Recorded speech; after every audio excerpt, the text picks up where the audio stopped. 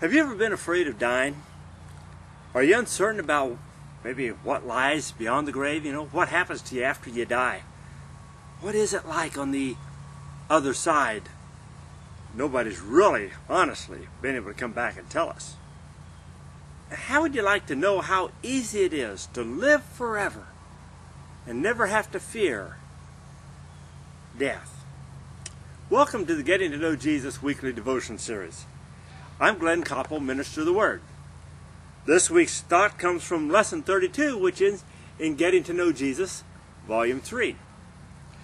Our Bible text, if you'd like to follow along in your Bible, is in John chapter 5, verses 21 through 24. For just as the Father raises the dead and gives them life, even so the Son gives life to whom he is pleased to give it. Moreover, the Father judges no one, but has entrusted all judgment to the Son, that all may honor the Son just as they honor the Father. He who does not honor the Son does not honor the Father who sent him. I tell you the truth. Whoever hears my words and believes him who sent me has eternal life and will not be condemned. He's crossed over from death to life.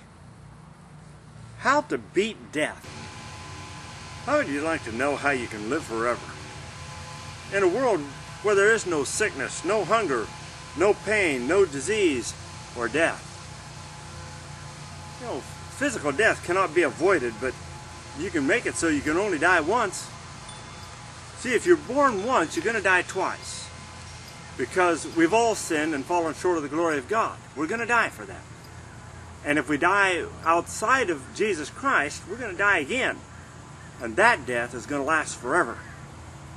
But if we're born twice, we only have to die once. Let me try to explain. You see, physical death cannot be avoided. But God has established that if we would believe that Jesus, His Son, is His Son, and that Jesus died on the cross for our sins, we can have eternal life. We can live forever. And not in a world like this where there's evil and sickness and disease and pain and suffering and all that stuff. No, we can live forever with Him in His world where everything is perfect, everything is beautiful. There is no disease, there is no sickness. There's eternal life, there's health, there's happiness, no sorrow, no sadness. All we have to do is believe that Jesus is God's Son. We can't earn this eternal life. We don't deserve this eternal life. There's no way we could pay for it.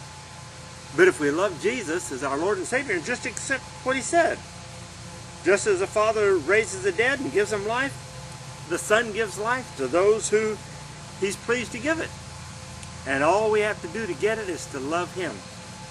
If we love Him, we'll want to do what pleases Him.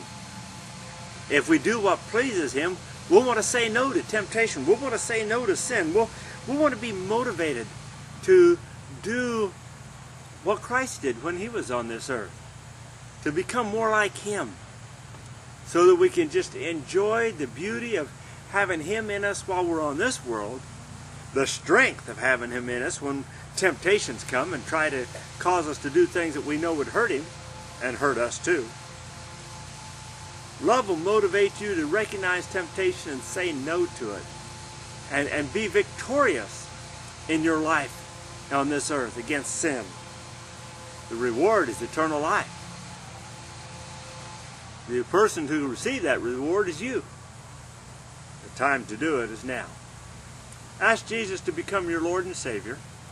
Then find your nearest church or minister and say, you know what, I believe that Jesus is the Christ, and I want to be immersed in His name to do what He told me to do because I want to obey Him, because I want to have that eternal life in me.